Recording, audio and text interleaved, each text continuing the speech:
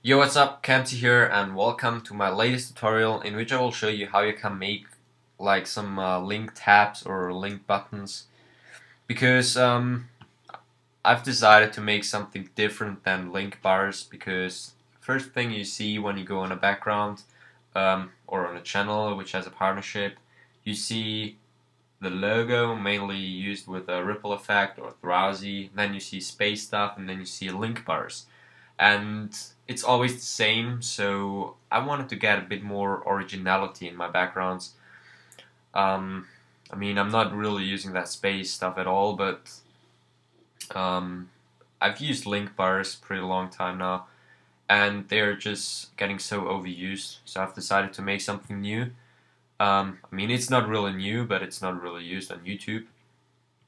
So, like on my recent background, you see this really big link tabs or link buttons, however you wanna call them, and I'm gonna be showing you how you can make them.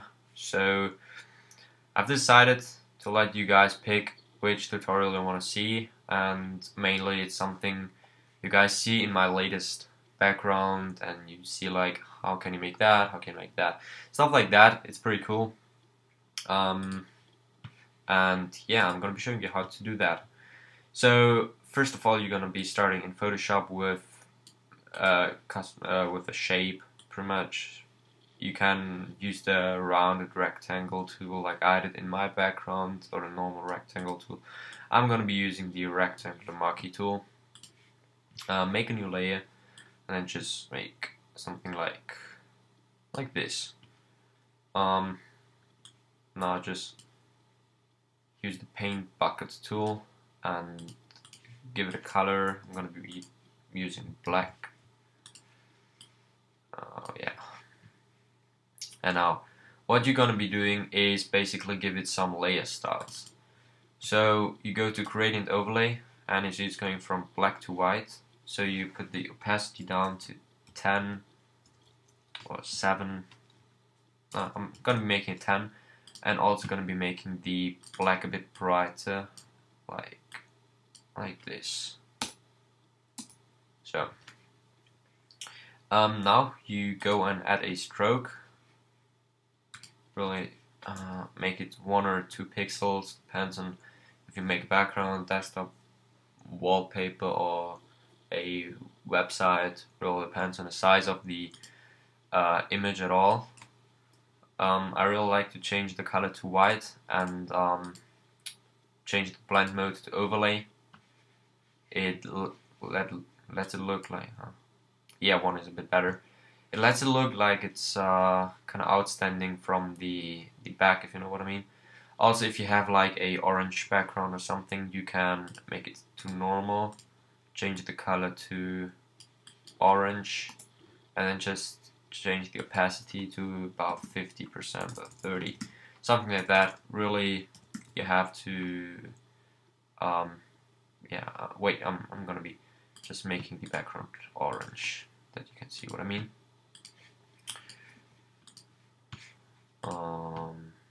Okay. Now our background is basically orange, not really orange, but yep. More like red or brownish, but yeah, I think it's okay to see what I mean. So you go to I didn't save the gradient overlay. That's cool. So put it back to 10%, yep, like that. So you go to stroke and make it white. Size 2 and 1. Not sure about that. And then overlay. It looks pretty good. I'm gonna be changing it to 1. Overlay, but you can have pretty much the same effect when you just change it to a orange. Change the blend mode to normal and put the opacity to about, let's say 40. Yeah. That looks pretty cool as well. Like if you have a text, I've made that on my background because I have a text in the back, and when I put it on overlay, it always has like the texture stuff as well. So I didn't really like that, so I've made it this way, just like that. So next thing you're gonna be doing is adding an inner shadow. The distance to about 2, and the size to about 7. Should be okay. Keep the opacity to 75. I'll put it on 100. Doesn't really matter, just however you like it. It should just have a little, put the size to 15. Yeah, it just should have a little indent, if you know what I mean. So, right, you just hit OK, and you would have like a little tab you can put in text right now. You can also add a little drop shadow, put the distance to 0, the speed to 10, and the size to 10 as well, something like that. The opacity, keep it at 80 or something like that. So that looks pretty good as well. So what you're gonna be doing now is basically, you see here I have portfolio, and then on the right I have like a little space where you can put a icon in. So you can just, like, I'm just gonna make it like this. Just cut out, make a layer with a cut, and you'll have it like this. Double click that one now, change the gradient overlay, put the opacity to about 100%, and change the color from like a dark, depends on how your background color is and how you want to have it colored, from a dark color, in my case a dark orange, to bright orange, like that. It's going to be changing that one to 4 or something.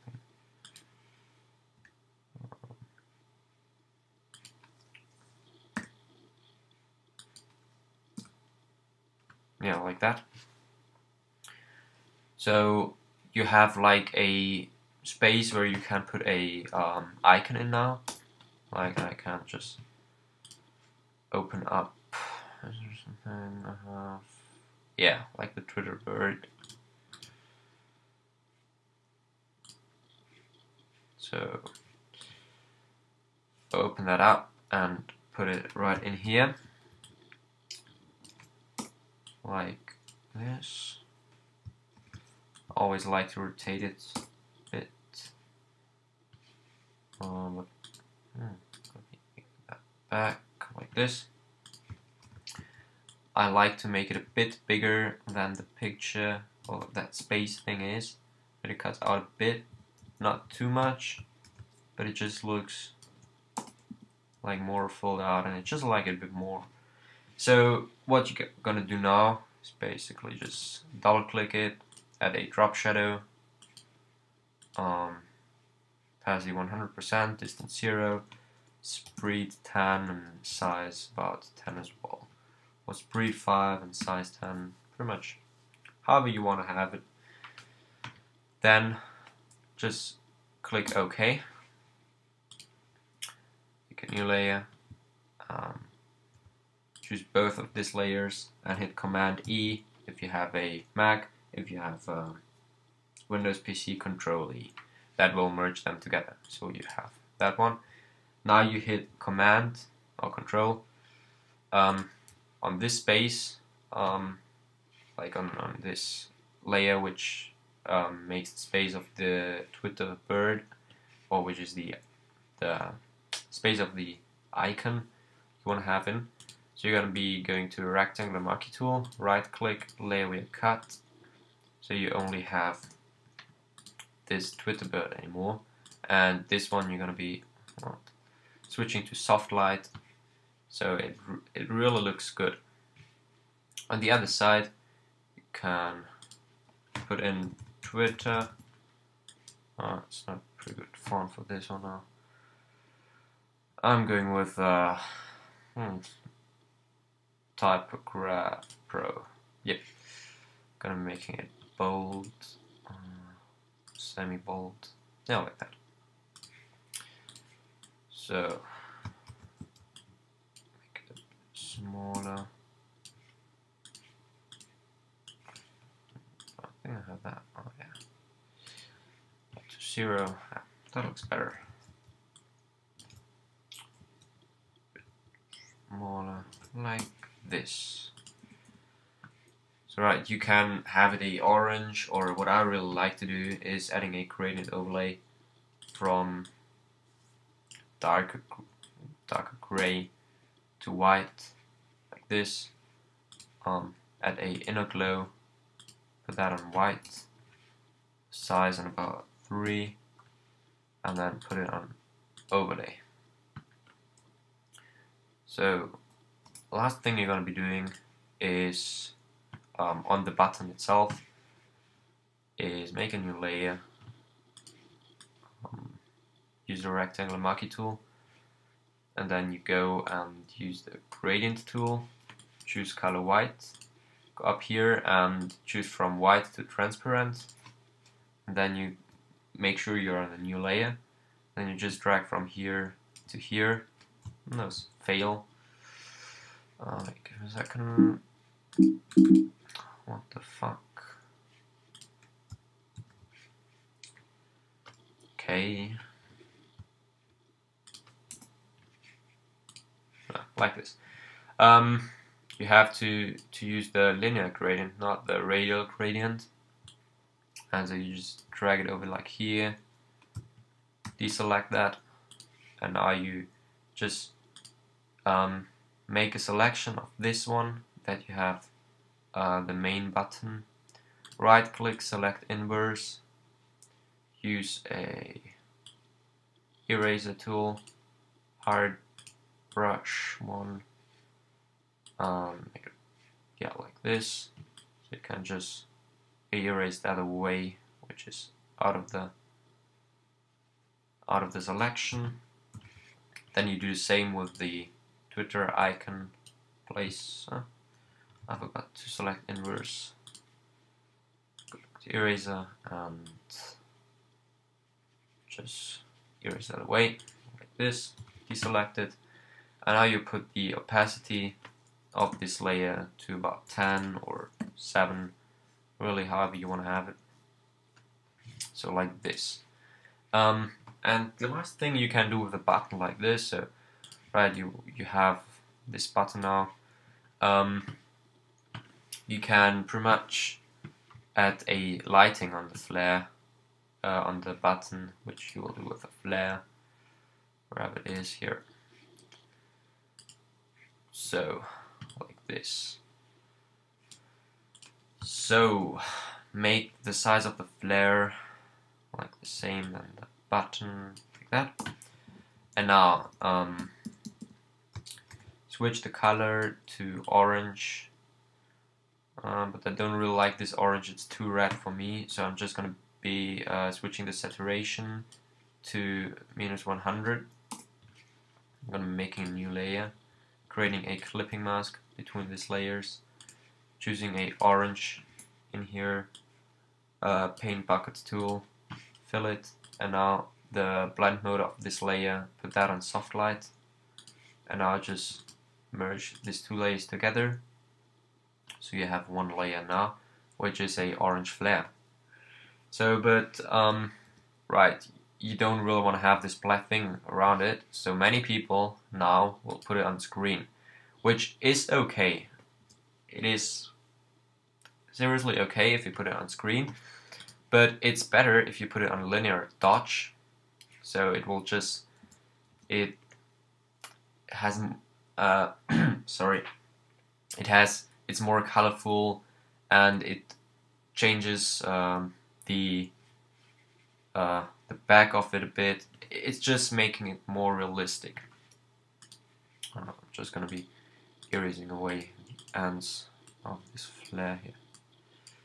So so you have like a flare on the top, you can also put one on the bottom, however you want, and like, it's pretty cool if you have a website design and use a button like this, so you can just make the flares. Wait, I'm gonna be duplicating everything. So you can have it like this, so this would be standing for YouTube. This would be standing for YouTube now, and you are on the Twitter page of your website or anything, and you can put these flares in that people see you're on this side now, and when you switch to a YouTube side, you make the flares on the YouTube one. That's a pretty cool idea you can do with that flares, or you can just put them in it like I did on my background, which just let it look a bit better and nicer than just without the flares, in my eyes. But that's pretty much up to everyone else. Everyone should decide what he likes more. But yeah, I hope you enjoyed this tutorial, even, I guess it was a bit long. Yeah, 15 minutes. I hope you enjoyed this tutorial, and I hope you will like and comment this tutorial. And if you haven't subscribed my channel yet, please go and subscribe it. And yeah, I'll see you at the next tutorial or speed art. I hope I can upload one this weekend, scheduled hopefully, because I'm on vacation from Friday to Monday, so I won't be home for 4 days. So I'm probably gonna be uploading one on scheduled. If I can't upload anything, I'm gonna be uploading something next Tuesday or Wednesday. So yeah, I'm out. Peace.